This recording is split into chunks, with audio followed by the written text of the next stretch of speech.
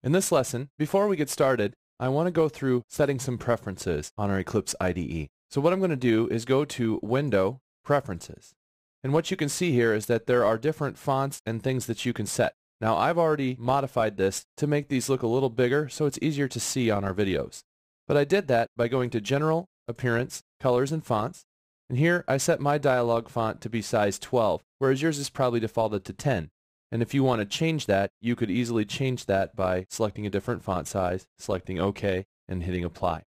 So with that, my colors and fonts are set a little bigger, again, just so that we can see them. So if you're having trouble seeing your text in dialogues that are popping up like this Preferences dialog, or in your editor as we're writing code, just remember you can come back here, go to General Appearance, Colors and Fonts, and you'll be able to set that.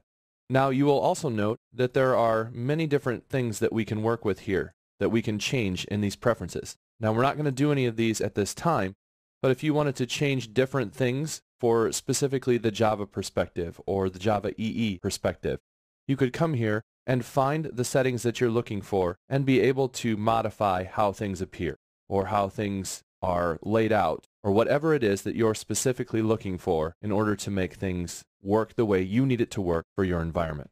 So that's a quick look at setting up some preferences and making sure that the things that we want are going to appear the way we want them to as we work with our Eclipse IDE.